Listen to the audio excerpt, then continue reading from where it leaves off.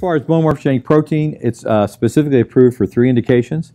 It's approved for anterior fusions where you go through the abdomen and put cages in. That's actually the only spine approval at this point after almost 18, 19 years of commercial use. And it's approved for various cages now. It's also approved to fill in large defects in your mandible from sinusitis or infections. And it's also approved for your tibia fracture. If you have a high-grade tibia fracture, it's approved for use in those instances. Bone morphogenic protein, there's like 13 or 14 of them in your bone, and they work as a cascade to heal the bone together and produce bone.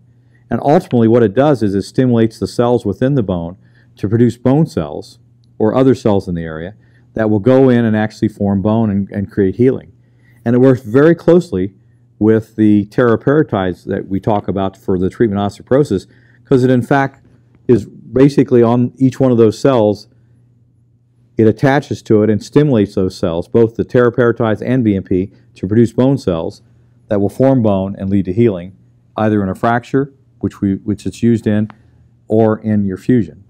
And so you have to discuss the usage of this if you like it, because it is costly, as all products are, but the nice thing about it is you only have to use it once.